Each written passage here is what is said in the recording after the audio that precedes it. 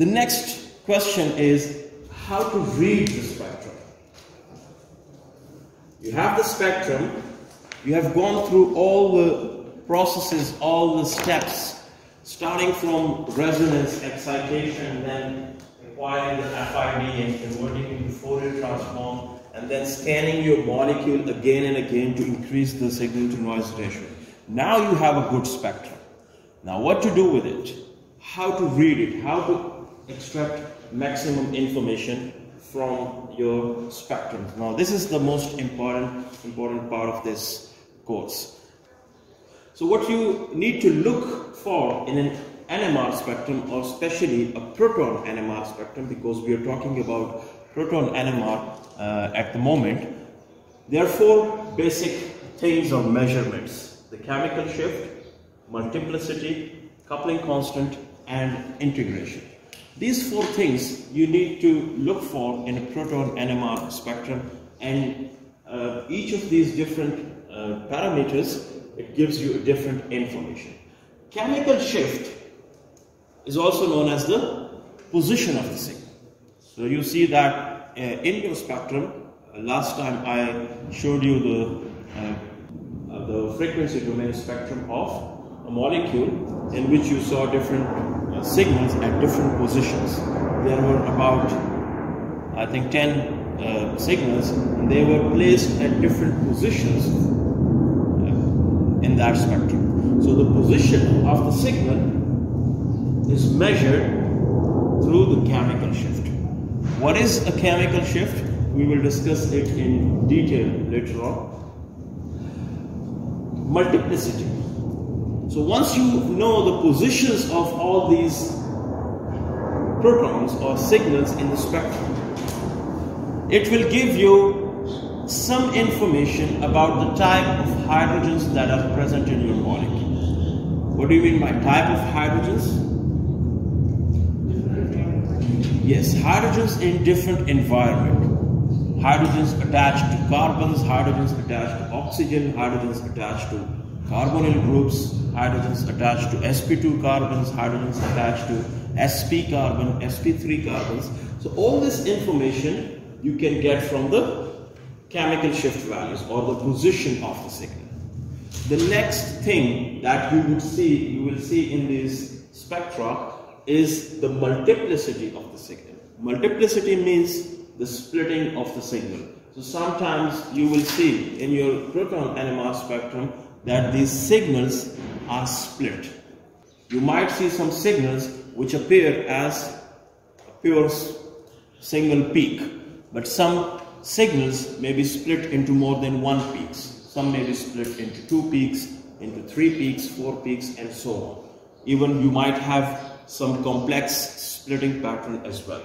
So splitting of the signal means multiplicity. What information does this give you?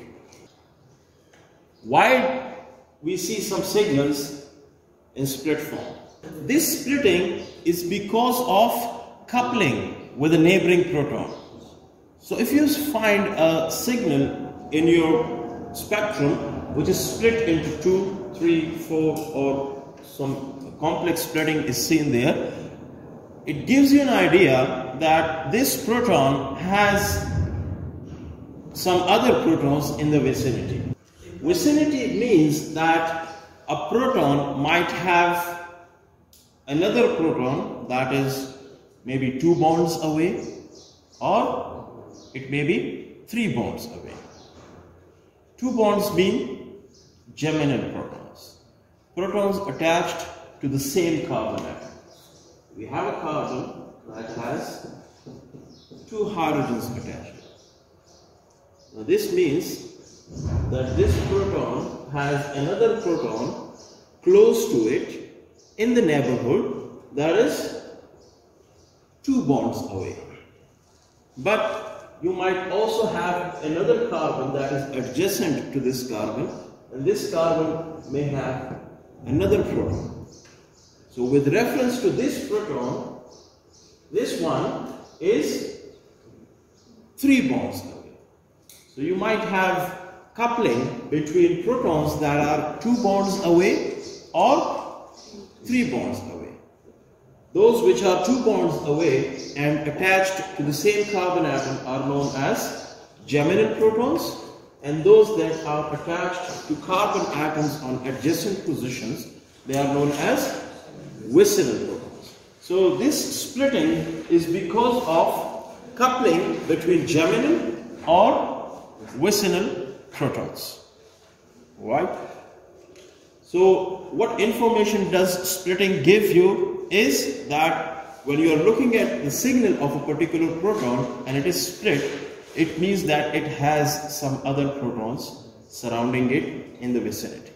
The next question is how much they are split, and that is determined or measured by the coupling constant values, which we also know as the J values. Coupling constant is denoted by J. It is a capital J written in italics. So the value of the coupling constant tells you about the extent of splitting. How much these signals are split. What does that mean?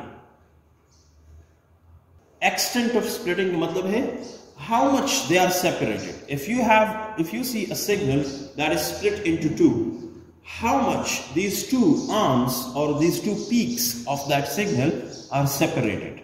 What is the distance between them? That is the distance between the two peaks of a signal.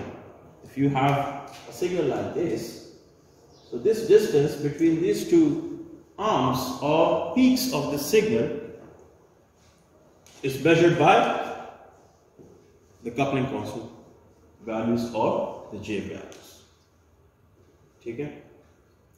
Now this is very important. Coupling constant values are very important. You should know how to calculate them, and you should be able to get information from this data, from the coupling constant values. Those nuclei or those protons which are coupled to each other, those protons which are coupled to each other, or those protons whose signals are split because of each other. For example, we have this proton and it has another proton attached to the adjacent carbon atom. The signal of this proton will be split because of this. But this proton also has this proton in the vicinity.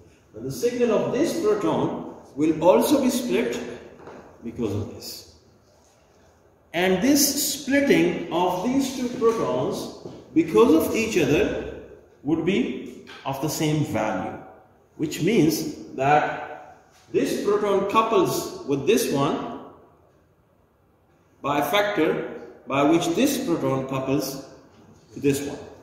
Now, what information do you get from the coupling constant values? If you find two signals having the same coupling constant value, so what information are you getting from this data? It means both of these signals or both of these protons are coupled to each other. And if they are coupled to each other, it means they are close to each other. If they are coupled to each other, it means they are close to each other. So those two protons might be geminal to each other or vicinal to each other. So now you have a small structural fragment. So it's very important to find out or calculate the coupling constant values correctly, because it will give you information about the protons that are in the neighborhood of each other or in the vicinity of each other, and that will allow you to construct small structural fragments. Right? The final thing that you should look for in a proton NMR spectrum is the integration. You might have more than one protons having the same Larmor frequency. It is possible. You might have two protons in a structure, in a molecule, that might have the same Larmor frequencies. You might have three protons having the same Larmor frequency. We have seen an example previously, an ester that I showed you, that had two CH3 groups. So in both the CH3 groups, all the three hydrogens of a particular CH3 group, they have the same Larmor frequencies. Now, you had in total 8 hydrogens, but the signals that you could expect are 3. Means that those 8 hydrogens were divided into 3 sets of hydrogens. Why? Because some of these protons, they had the same chemical shift value or the same Larmor frequency. If the Larmor frequency is the same, their position on the spectrum will be the same, or in other words, their chemical shift value will be the same. So if you are getting 3 signals in a spectrum, that doesn't really mean that you have 3 hydrogens. You have seen it previously that if you might have 8 hydrogens, still you can get 3 signals. Now, how to know how many hydrogens in total are there in your molecule? If you are getting 3 signals, that doesn't mean that you have 3 hydrogens. So each of these signals might have more than 1 hydrogen associated with it. So one of those CH3s gave you 1 signal, the other CH3 gave you another signal, and the CH2 gave you the 3rd signal. So in that molecule, you might see a signal for 3 protons, you might see another signal for 3 protons, and you might see another signal for 2 protons. So it is very important to know how many protons are represented by 1 signal. So integration gives you this information that how many protons are associated with a signal. And when you sum up all the number of protons from all the signals, that will give you the total number of hydrogens in a molecule. So from integration, what information you will get? The number of protons in 1 signal. And when you add all the protons from all the signals, you will get the total number of protons in a molecule. So these are some of the basic parameters or measurements that you should look for in a proton NMR spectrum. Chemical shift is the position of the signal, multiplicity is the splitting of the signal, coupling constant is to know how much they are split, and integration tells you about the number of protons in 1 signal.